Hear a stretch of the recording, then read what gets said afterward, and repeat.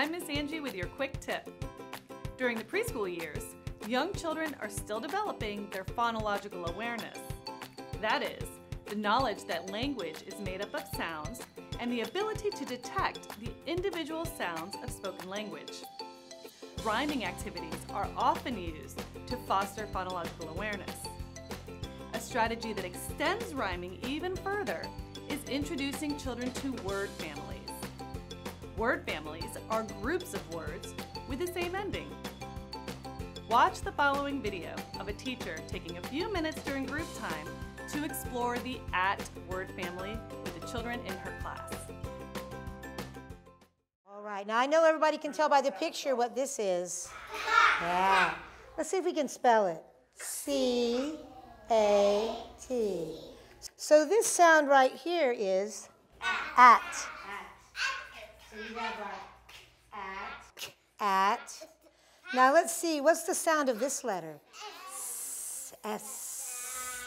So what would this be? At. Sat. All right, let's quietly listen. I'm going to show it. I want you to try to tell me the sound of our first letter. Are you ready? No, it doesn't say B, though, when you're going to sound it out. B. B.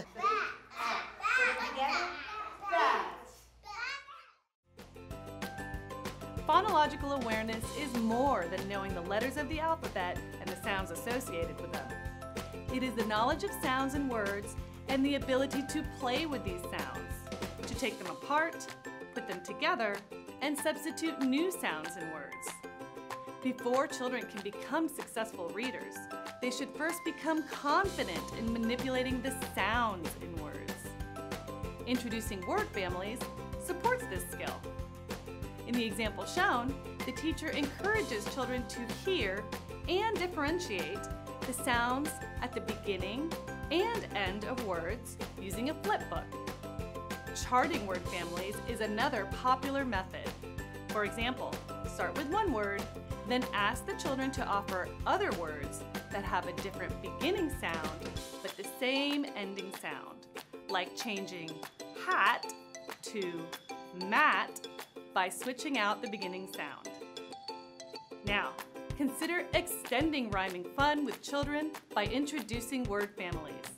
The result will be children who are more confident in their phonological awareness, which will pave the road for reading success. If you'd like to learn more ways to support the emergent readers in your life, check out the course, The Building Blocks of Preschool Literacy.